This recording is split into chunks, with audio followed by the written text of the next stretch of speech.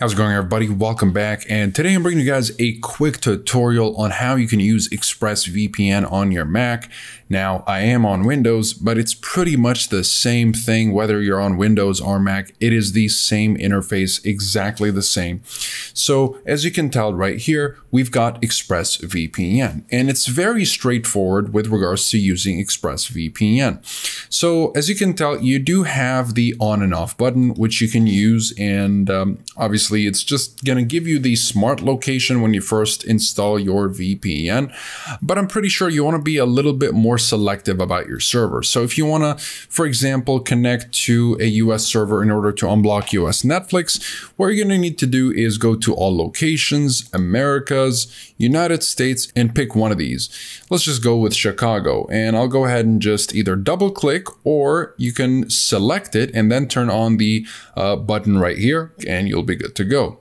So this is one method of operating the VPN.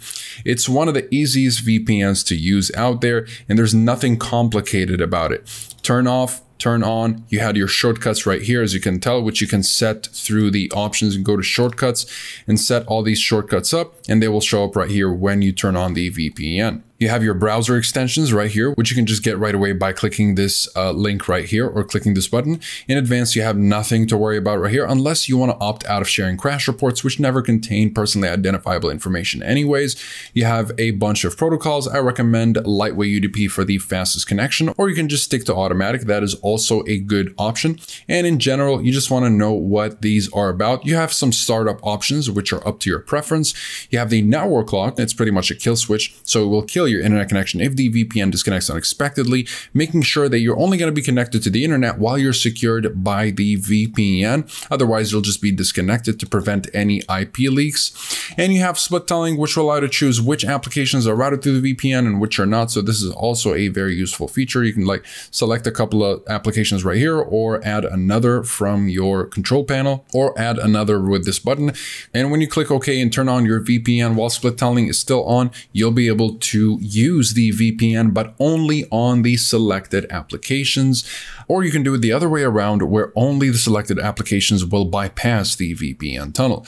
And once you've kind of reached this understanding of what ExpressVPN is about, this is where you can make your decision. Do you want your kill switch to be on? Are you in a censorship heavy country? Do you want to just make sure that you're never connected to the internet when you're not secured by the VPN? You can keep it on. Do you want split tunneling? Which protocol do you want to use? Is it automatic? Lightweight UDP is the fastest one, so I'll just go with that. Do you want to add any shortcuts right here, or are these enough? Okay, now that you're good, just click OK. Go to a VPN location that you're looking for, maybe Europe, maybe whatever it is. You've got over 3,000 servers in 94 countries, and you'll also be able to share the same account on 5 devices simultaneously. So that is pretty much it for this video. Comment below if you have any questions. I'll be happy to answer all of them. And of course, if you're interested in learning a little bit more about ExpressVPN, you'll find the full review down below, as well as a link to the pricing and discounts if you want to jump straight to that. And there's also a 30-day money-back guarantee, so you can test drive ExpressVPN for 30 days risk-free. Otherwise, you can simply get yourself the refund if you're not satisfied for whatever reason.